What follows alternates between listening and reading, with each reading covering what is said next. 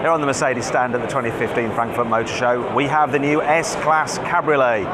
Now, it's the first time since 1971, in fact, that Mercedes has done a luxury limousine-based convertible.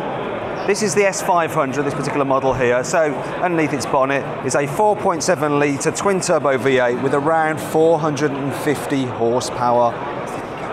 This car heavily based on the S-Class Coupe. Obviously there's some body strengthening because they've chopped the roof off it. It also has a slightly steeper windscreen.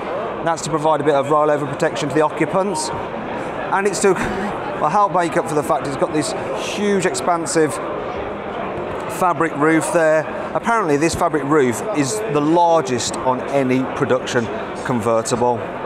Inside it's very similar to the S-Class Coupe, super luxurious. You've got rear seats which do recline. And yeah, very nice thing indeed. I'd like to show it you with the roof down, but unfortunately, even though this is a cabriolet, they're keeping the roof on this one. If I show you down here, you'll see a massive crowd of people, and that's where there's the AMG version of that car, and it does have its roof down, so we're going to pop down there and check it out. Well, the throngs of people have finally cleared away, so you can have a look at the S-Class Cabriolet with its roof down. Like I said, this is the S63 AMG. It's the high-performance version. So you've got the AMG styling on it. You've got a 5.5 litre twin-turbo V8 underneath the bonnet with 577 horsepower.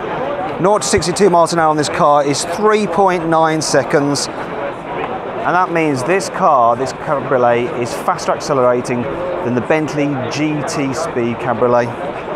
Don't think it'll have quite the top speed of the Bentley, so that'll still be the fastest four-seater convertible.